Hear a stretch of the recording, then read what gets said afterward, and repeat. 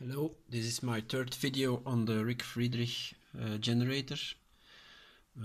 Now we have come to a standstill and we're gonna go through some measurements.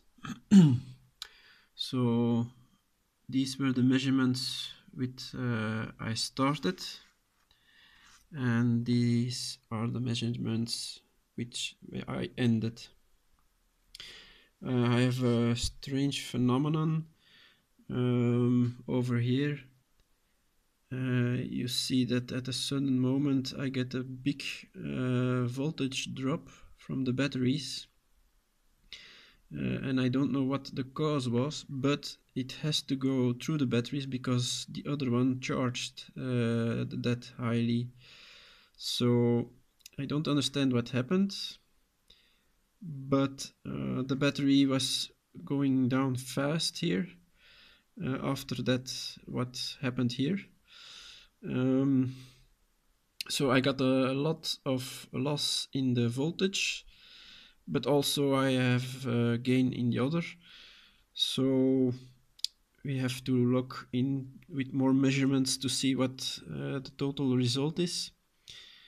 These are the voltages after the first rest period. So we go to 1237 to 1276. So that's also an increase after a standstill period.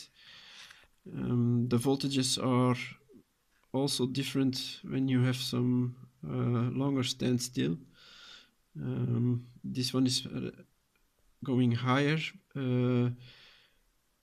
If you see when it's just stopped. So the differences are not that great, but I don't know what happened here. That's something strange. So I will add or try to add a better picture of the measurements, and I hope that the next time the batteries are not that fast going down as happened now.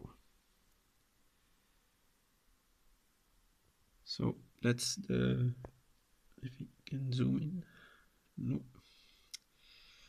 So here you see we have almost 60 millivolts, 600 millivolts, sorry, difference. But we see also a gain here that is quite high. Normally I was always in the neighborhood, but at this time I was putting my car in the garage, so I don't know what happened here. That's for the next time. Thank you very much for watching.